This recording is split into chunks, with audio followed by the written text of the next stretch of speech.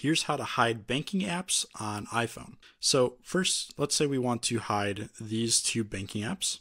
What we can do is tap and hold on the app and then come down to where it says require Face ID and go ahead and tap on that. This is going to ask us if we want to require Face ID for Chase.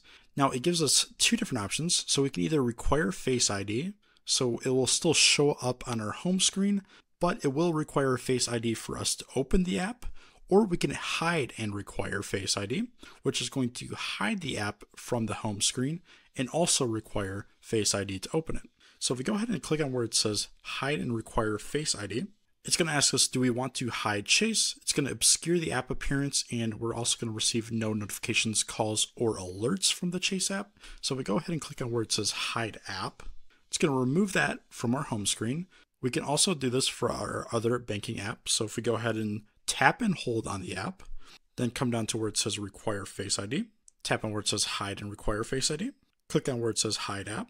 It's going to remove that from our home screen. Now, in order to actually find the hidden banking apps that we just hid, we can come over to our apps drawer by swiping right. If we scroll all the way to the bottom, we can see this hidden area right here. If we tap on hidden, it's going to require Face ID.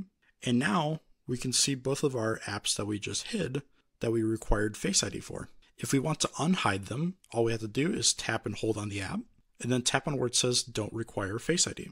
That will unhide the app and remove it from the hidden section.